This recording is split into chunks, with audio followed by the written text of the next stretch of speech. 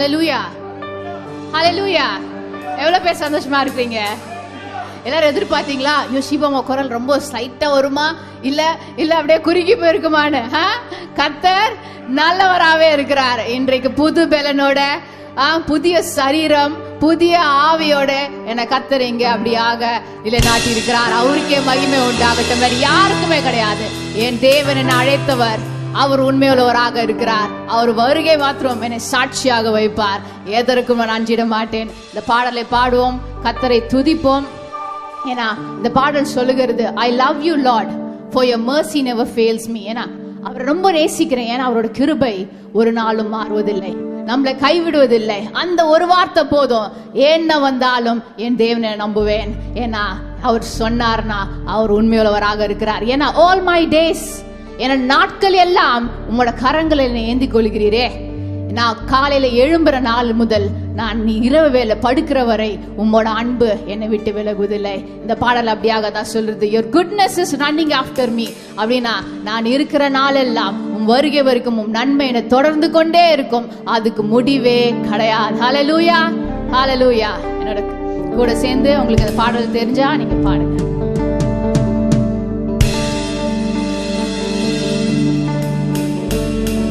Love you, Lord,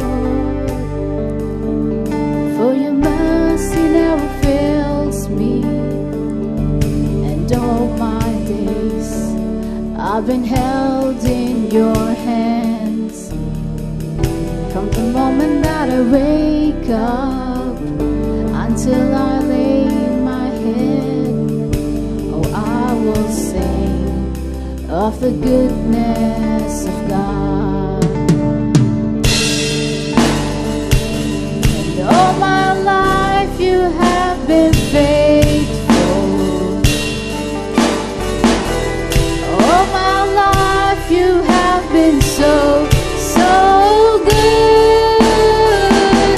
With every breath that I am able, oh, I will sing of the goodness of God. I love your voice. You have led me through the fire in darkest night. You were close like no other. I've known you as a father, I've known you as a friend, and I have lived in the goodness of God.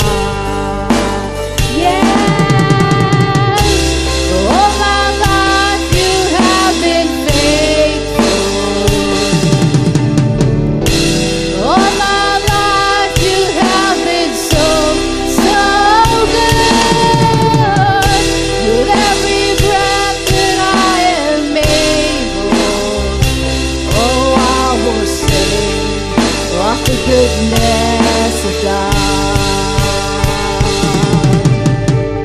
your goodness is running after, it's running after me. Your goodness is running after, it's running after me. With my life laid down, I'm surrendered now. I give you everything. Your goodness is running after, it's running after me. So my life you have been faithful. All my life you have been so, so good. With every breath that I am able, oh, I will sing of the goodness of God. Your goodness is running out, it's running out.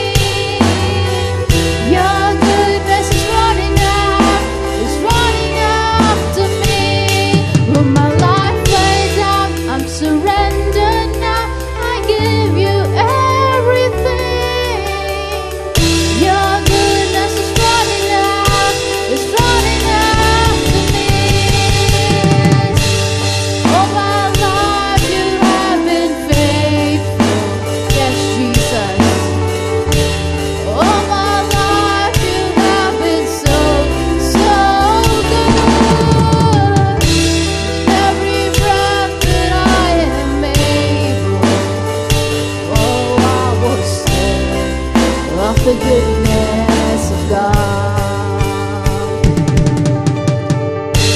And all my life you have been faithful. All my life you have been so, so good.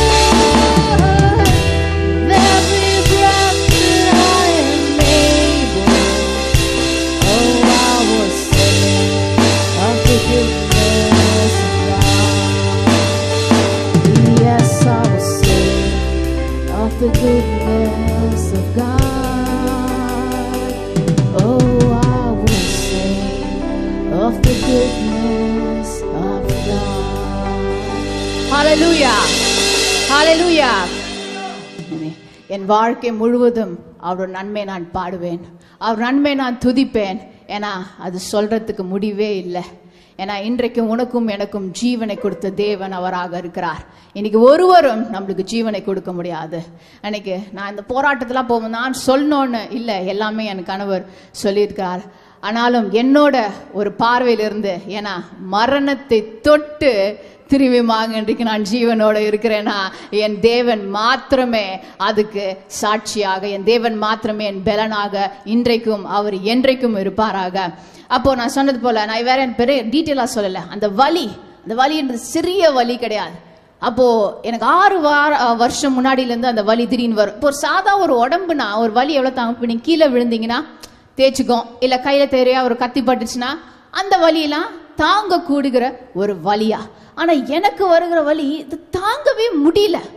ஏன் இப்படியாக ஒரு வலி சொல்றா? Doctor சொன்னாங்க சாப்பாடு, இந்த சாப்பாடு கொஞ்சம் நீங்க பாத்துங்க. ஆனா சாப்பாடு எப்படி சாப்பிட்டாலும் குப்பையிலேருந்து எடுத்து சாப்பிட்டா கூட இவ்வளோ ஒரு வலி வருமானு எனக்கு தெரியல. அப்படிப்பட்ட ஒரு வலி வரும். அப்போ அது சாதாரண மருந்து எடுக்கும்போது அந்த மருந்து போவாது. அப்போ நான் இதில் நர்வ்ஸ்ல குத்துனாதான் அந்த அந்த ஐவி வழியா போனாதான் அந்த வலி இறங்கும். அப்போ ஃபர்ஸ்ட் ட்ரிப்ஸ் ஏற்றணும். அப்போ ஒரு வழியா கிடையாது, ஒரு வாட்டி ஃபர்ஸ்ட் எல்லாம் கொஞ்சம் ஒரு வாட்டி கொடுத்தா சரியாயிடும். ஆனால் அதுக்கப்புறம் 2 வாட்டி எமர்ஜென்சிக்கு போகிற மாதிரி இருக்கும். 2 வாட்டி ஹெவி டோஸ் கொடுத்து டாக்டர்ஸ்ல என்ன இவ்வளோ ஹெவியாக கொடுக்குறாங்க. அதுக்கப்புறம் ஒரு 7-8 வாட்டிக்கு மேலே டாக்டர் சொல்றாங்க இதுக்கு மேலேயே வந்துட்டே இருந்ததுன்னா உங்களுக்கு எண்டோஸ்கோபி பண்ணி தான் என்னன்னு பார்க்கணும் அப்படின்ட்டாங்க. அதுக்கப்புறம் திடீர்னு எப்போ வரும் என்ன வரும்னே தெரியாது. மோஸ்டா வந்து நம்மளுக்கு வயிற்றுக்கு ஸ்டொமக் ஆசிட்னு இருக்கும், அது எப்போ எல்லாருக்குமே இருக்கும். ஆனா சரியா தூங்காத நேரம், ரெஸ்ட் இல்லாத நேரம், திடீர்னு பாப்பா நைட் எல்லாம் தூங்க மாட்டான், திடீர்னு ஒரு வாரம்லாம் டிஸ்டர்பிங்கா இருக்கும், நம்மளுக்கு தூக்கம் இருக்காது. அப்போ சரியா தூங்கலன்னா என்ன ஆயிடும், அதிகமா சுரக்க ஆரம்பிச்சிடும். அப்போ நீ என்ன சாப்பிட்டாலும் என்ன ஆயிடும், டக்குன்னு அதை எஃபெக்ட் பண்ணிடும். அப்போ என்னோட வயிறு கொஞ்சம் சென்சிட்டிவா இருக்கிறதுனால டக்குன்னு அந்த மாதிரி ஒரு சில காரியங்கள் வரும்போது சாப்பிடும் போது எனக்கு எஃபெக்ட் பண்ணிடும். இப்போ அந்த வலி அப்படியே ஆரம்பிக்கும் போதே தெரியும், ஐயோ என்னமோ சரி கிடையாதே, இது வைக்க போது போல அப்படின்னு. அப்புறம் அதே மாதிரி போயிட்டு இருந்து இந்த டைமும் அதே மாதிரி வந்தது. சரி ஓகே அப்படின்னு கொஞ்சம் வலியாகும். திருப்பியும் நான் எமர்ஜென்சி போன மாதிரி 1 வாட்டி போகணும், 2 வாட்டி போகணும், 3 வாட்டி போகணும். அப்புறம் தான் சொல்லிட்டேன் என் உடம்புல தெம்பு இல்லப்பா, என்னை அட்மிட் பண்ணிருங்க இதுக்கு மேலே. ஏன்னா எனக்கு நடந்து போகிறதுக்கும் தெம்பு கிடையாது, எதுக்குமே எனக்கு தெம்பு இல்லை. எனக்கு தெரிஞ்சிடுச்சு இது ஏதோ சிவியராக இருக்குது, என்னை அட்மிட் பண்ணிருங்கப்பான்ட்டு தான் நாங்கள் என்ன பண்ணோம், அந்த 4வது போகும்போது அட்மிட் பண்ணோம். அதுக்குள்ளேயே கையெல்லாம் குத்தி குத்தி குத்தி குத்தி பயங்கரமான வலி, அதுவே ஒரு வலி. அதுக்கப்புறம் அந்த ஹாஸ்பிட்டலில் இருக்கும்போது அப்படியே ஓடிச்சு. இந்த மாதம் எனக்கு கத்தர் கொடுத்த ஒரு டாபிக் என்னன்னா, நான் எப்பவுமே நான் சர்மன் எடுக்கும் போது எனக்கு கத்தர் ஒரு சில வாக்குத்தத்தங்கள் வார்த்தைகள் கொடுப்பாரு, டாபிக்ஸ் கொடுப்பார். அப்போ தேவ ஞானம் மனுஷ ஞானம் அப்படின்னு சொல்லி எனக்கு கொடுத்தார். அப்போ அதெல்லாம் நான் ஸ்டடி பண்ணும் போது ஒரு சில பாயிண்ட்ஸ்லாம் உங்களுக்கு கேட்கணும்னு யூடியூப்ல இருக்குது, நீங்க கேளுங்க.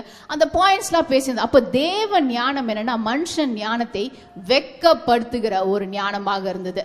அப்போ இதை குறித்து நான் பிரசங்க பண்றேன். ஆனா அது பாருங்களேன், அது எக்ஸ்பீரியன்ஸ் பண்ண என்ன வச்சார். டாக்டர்ஸ் போறோம், டாக்டர்ஸ் எல்லாமே வந்து புது டாக்டர்ஸ்லாம் கிடையாது, எல்லாம் 30 வருஷம் 40 வருஷம் டாக்டராக இருந்தவங்க அநேக கேஸுங்களே பார்த்துருக்குறாங்க. என்னை பார்த்துட்டு அவங்களுக்கு ஒண்ணுமே புரியல, என்னன்னே தெரியல. இது சாதா கேஸ்னா இவ்வளோ எஃபெக்ட் பண்ணாதே, ஏன் உங்களுக்கு இவ்வளோ வலி இருக்குது, ஃபர்ஸ்ட் இதுவா இருக்குமா அதுவா இருக்குமா டாக்டர்ஸ்குள்ளேயே பேசிக்கிறாங்க. அவங்களே முட்டாளாக்கும்படி கர்த்தர் என்னை கொண்டு அங்க கொண்டு போனார். அப்போ யோசிக்கிறாங்க இது என்னன்னே தெரியல அப்படின்னு. அதுக்கப்புறம் இந்த காரியம் எல்லாம் நடந்தது, எனக்கு வாமிட் வந்தது, ரொம்ப வீக்கான ஐசியூக்கு போனாங்க. அதுக்கப்புறம் சொன்னாங்க ஃபைனலா சிடி ஸ்கேன் ஒன்று எடுக்கலாம், சரி இதுல நம்ம கண்டுபிடிக்க முடியுதான்னு நம்ம பார்க்கலாம் அப்படின்ட்டு தான் சிடி ஸ்கேன் ஃபைனலா பண்ணாங்க. அந்த ஒவ்வொரு ஸ்டெப்பும், அந்த ஒவ்வொரு நொடி, ஒவ்வொரு டெஸ்ட்டுகள் நான் போனது எல்லாம் மரணத்தை தொட்டு நான் வந்தேன். அப்போ எனக்குள்ள ஒரு நொடி, ஒரு பாயிண்ட் பயம் கூட கிடையவே கிடையாது. ஏன்னா எனக்கு தெரியும் எனக்கு கொடுத்த இந்த வாழ்க்கையின் தேவன் கொடுத்திருக்கிறாரு, அவர் வருகை வரைக்கும் என்னை நிலை நாட்டுவார் சாட்சியாக, அவர் வெக்கப்பட விட மாட்டார். So I didn't even have 1 ounce of fear. என்னோட ஒரே கவலைன்னா இன்னும் எவ்வளோ வலி நான் தாங்க வேண்டும் என்று. அப்போ அந்த வலி என்று திருப்பி சொல்றேனே, அது ஒரு சாதா, அதான் டாக்டர்ஸே சொல்லும்படி வைத்தார், ஒரு சாதா மனுஷனால ஒரு ஏத்துக்க முடியாத ஒரு வலியா இருந்தது. அது வந்துச்சுன்னா ஒண்ணு கொலாப்ஸ் ஆயிடுவாங்க, அவங்களுக்கு நினைவே தெரியாது, மயங்கிடுவாங்க, விழுந்துருவாங்க, நிக்க முடியாது. எனக்கு வெறும் வலி மாத்திரம் இல்ல, அதுக்கப்புறம் 2வது நாள்ல இருந்து எனக்கு வாமிட்டிங் இருந்தது, லூஸ் மோஷன் ஆரம்பிச்சது. லூஸ் மோஷன் சாதா லூஸ் மோஷன் இல்ல, வெறும் ரத்தம் தான் வந்தது. It was only blood.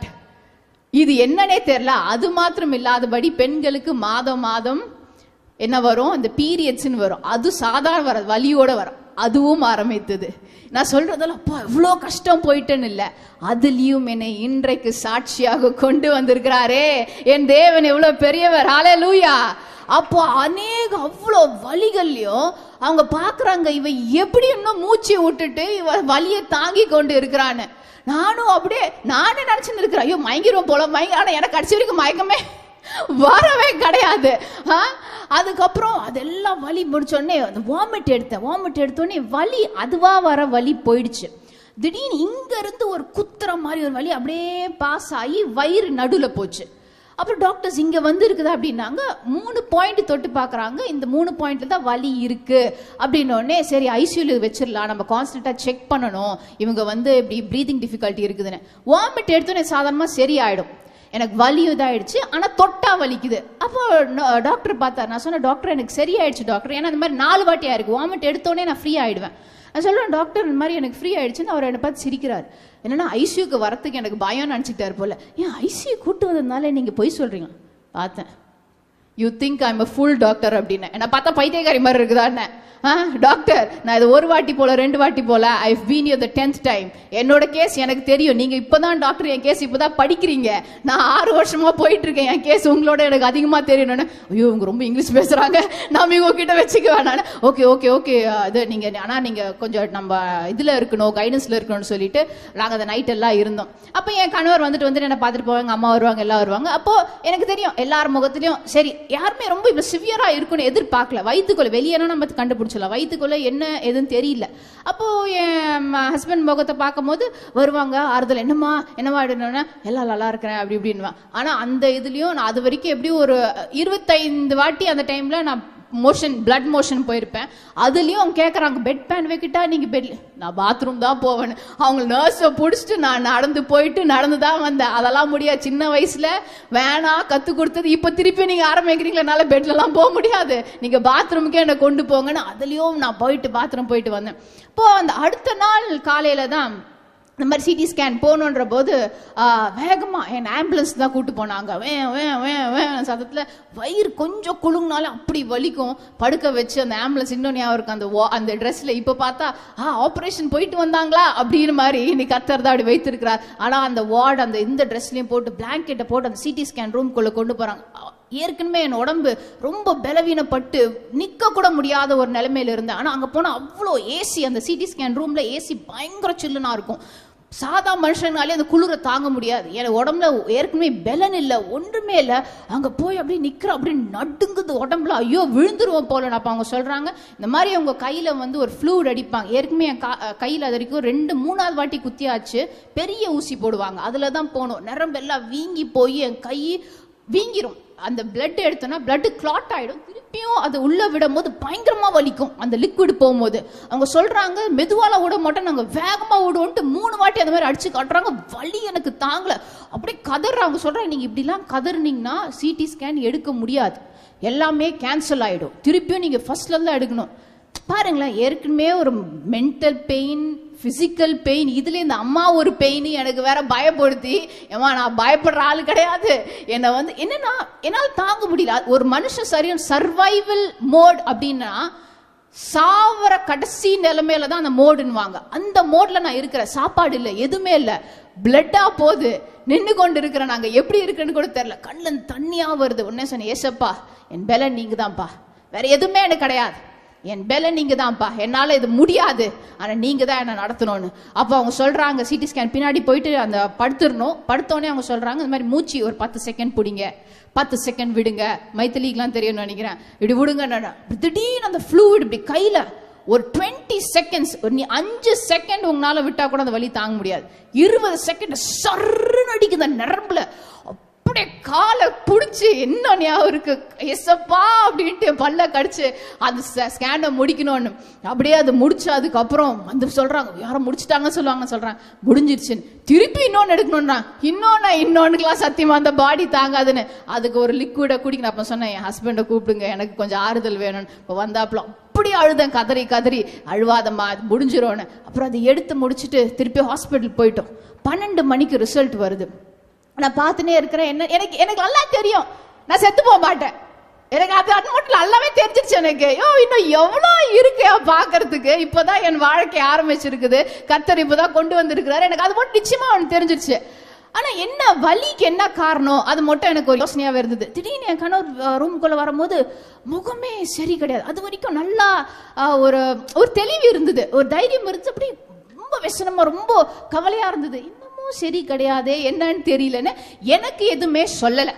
எனக்கு ஒன்னு சொன்னாங்க, உங்களுக்கு வந்து ஆபரேஷன் பண்ணணும், இந்த மாதிரி வந்துட்டு லாப்ரோஸ்கோபி, அப்பெண்டிக்ஸ் ரப்சர்னா வந்து அது யாருக்கு வேணா, இதனாலதான் அதனால எப்படி வேணா நடக்கலாம், ஆனா உங்களுக்கு யாரும் நடக்காது, கர்த்தர் உங்களை பாதுகாப்பார். ஏன்னா ஏதாவது ஒரு சாப்பிடுற ஒரு பார்ட்டிக்கல் போய் அந்த பாட்டில பட்டுடுச்சுன்னா அது பட்டு ஓட்டையாகி அதுல இருக்கிற ஃப்ளூயிட் என்னாவும் வெளியே வர ஆரம்பிக்கும். அது வெடிஞ்சிடுச்சு வெளியே வந்துடுச்சுன்னா வேற லெவல், அது பயங்கரமா ஸ்ப்ரெட் ஆயிடுச்சுன்னா ரொம்ப கஷ்டம். ஆனா அதுல என்னன்னா எனக்கு வெடிஞ்சிருக்கு, எனக்கு ஸ்ப்ரெட்டும் ஆயிருக்கு, ஆனா ஃபுல்லா ஆகல, வெறும் 3 இடத்துல தான்.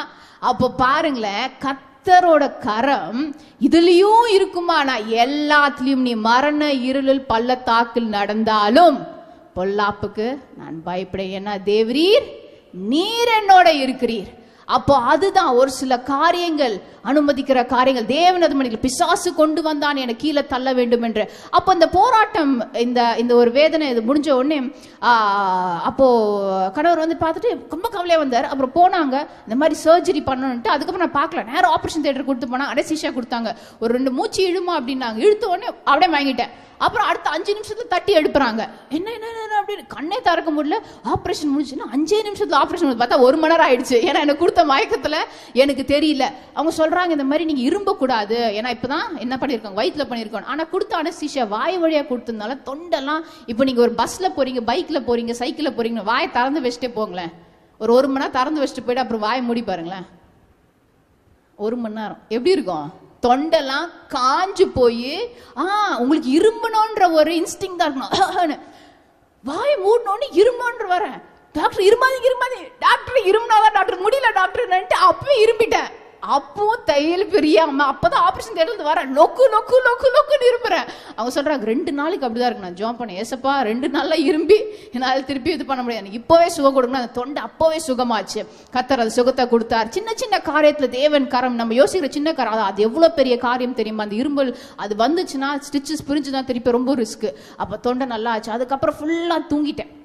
அந்த ஆப்ரேஷன் முடிச்சுட்டு ஃபுல்லாவே தூக்கிட்டேன், வலி இல்லை. எனக்கு அப்பவே தெரிஞ்சிருச்சு, அப்பா நல்லா ஆயிடுச்சுடா, கர்த்தருக்கு ஸ்தோத்திரம். என் ரத்தம் அப்ப இந்த மோஷன்லாம் போடுறது அது வரைக்கும் 40 வாட்டி போயிருப்பேன். 40 வாட்டி போயும் ஆப்ரேஷனை முடிஞ்சும் தெம்பா ஐசியூல வந்து உட்காந்து அதுக்கப்புறம் தூங்கிட்டேன். அதுக்கப்புறம் என்ன ஆச்சு, அவங்க சொன்னாங்க இந்த மாதிரி நீங்க சாப்பிடணும்னா உங்களுக்கு உடனே சாப்பாடு கொடுங்க, 24 hours போஸ்ட் ஆப்ரேஷன் உங்களுக்கு ஃபுட்டு கொடுக்கூடாது அப்படின்னாங்க. ஏன்னா பர்வல்ஸ் அப்பதான் என் வயிற்றுல பண்ணியிருக்கிறாங்க. ஸோ கொடுத்தோன்னா வாமிட் வந்துடும், ரொம்ப ரிஸ்க். ரிஸ்க். என்னன்னா கேஸ் பாஸ் ஆகணும் அப்படின்னாங்க. பாருங்க கேஸ் எவ்வளோ முக்கியம் பாருங்க. பாஸ் எந்த கேஸ்?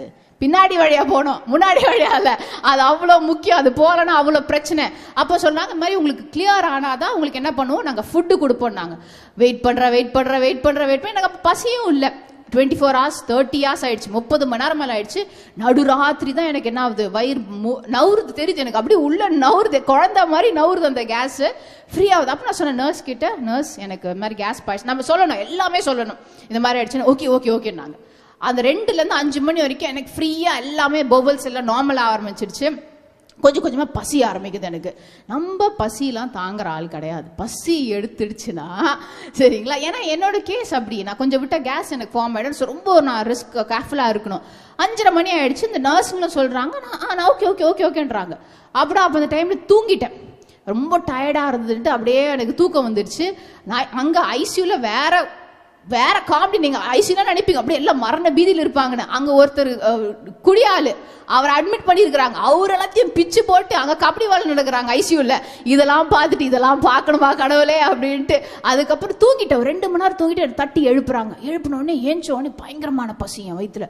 நான் சொல்றேன் எனக்கு இதுக்கு மேல முடியல, எனக்கு சாப்பாடு ஏதாவது கொடுங்க, எனக்கு ஏதாவது கஞ்சி கொடுங்க அப்படின்னோடனே இருங்க டாக்டர் வருவாங்கன்னு இந்த நர்ஸுங்களே என்ன பண்ணுங்குதுங்க, ரொம்ப அப்படியே எல்லாம் தெரிஞ்ச மாதிரி அவங்களுக்கு தெரியும் தான். ஆனா உண்மையால நர்ஸ் மாதிரி டாக்டர்ஸோட நர்ஸுங்க தாங்க பயங்கர வேலை.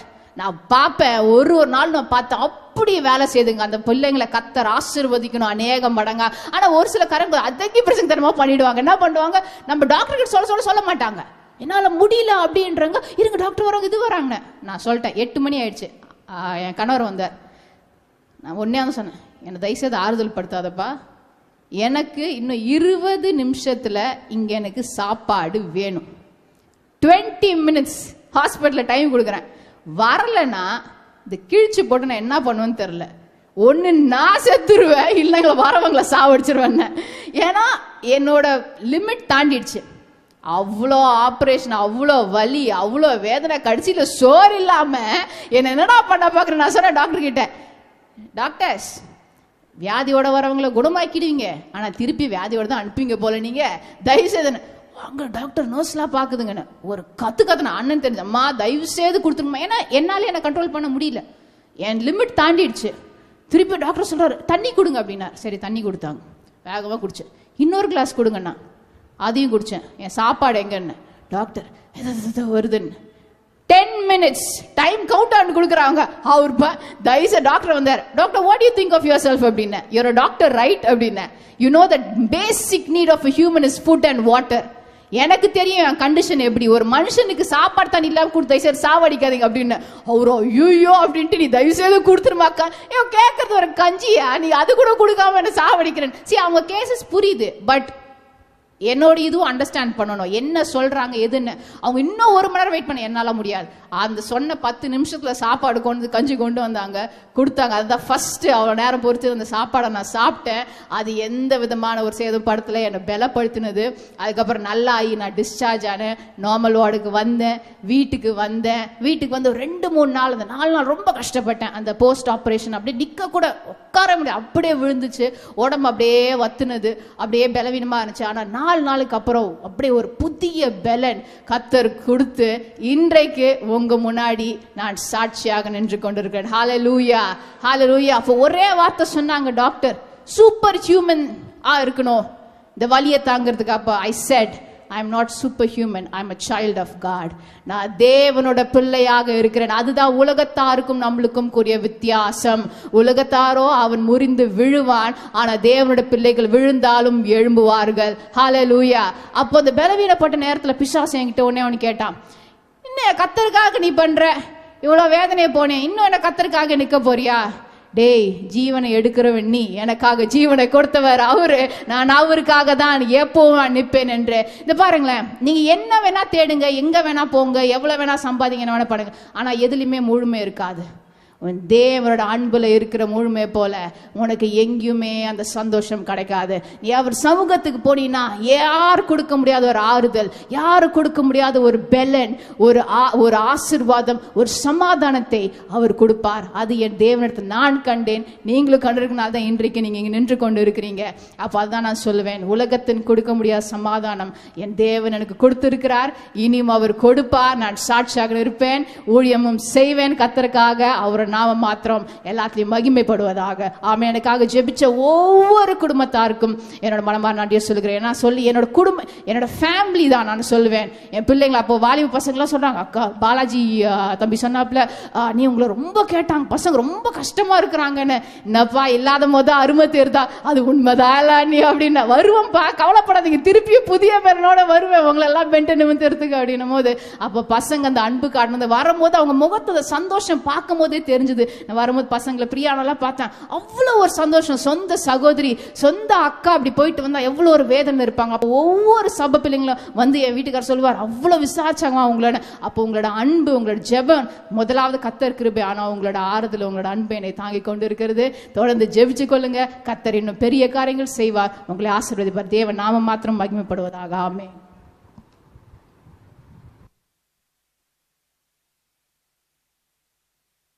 கர்த்தருடைய நாமம் மகிமைப்படுவதாக. ஹல்லேலூயா. இன்னும் ஒன்னே ஒன்று மட்டும் சொல்லிடுறேன். ஷான் வந்து 2.5 வயசு தான் ஆகுது அவனுக்கு. அப்போது என்னன்னு கேட்டால் அவனை மறந்துட்டேன் நான். ஹாஸ்பிட்டலுக்கு ஷீபாவை கூட்டிகிட்டு போகணும் போது நான் அவனை கூப்பிட்டு சொன்னேன், தம்பி அம்மாவுக்கு உடம்பு சரியில்லை, அப்பா ஹாஸ்பிட்டல் கூப்பிட்டு போகிறேன், நீ எந்த தொந்தரவும் பண்ணாமல் நீ வந்து அம்மாச்சி தாத்தா கூட இருக்கணும்னு சொன்னேன். அவன் 1/2 மணி நேரம் கூட அவங்க அம்மா விட்டு இருக்க மாட்டான். நானே மாடி கூப்பிட்டு போனேன்னா கொஞ்ச நேரத்தில் அம்மா அம்மா அம்மா அம்மான்னு கேட்பான். 5 நாள் அம்மா வேணும்னே கேட்கல பிள்ளை. சூப்பர் நேச்சுரல், அதுதான் அசாதாரணம். தேவன் அந்த பலனை தருகிறவராய் இருக்கிறார். ஆமென். எல்லாத்துலயும் சாட்சியா நிறுத்தி இருக்கிறார் பாருங்க. 5 நாள் அழுவலைங்க பிள்ளை.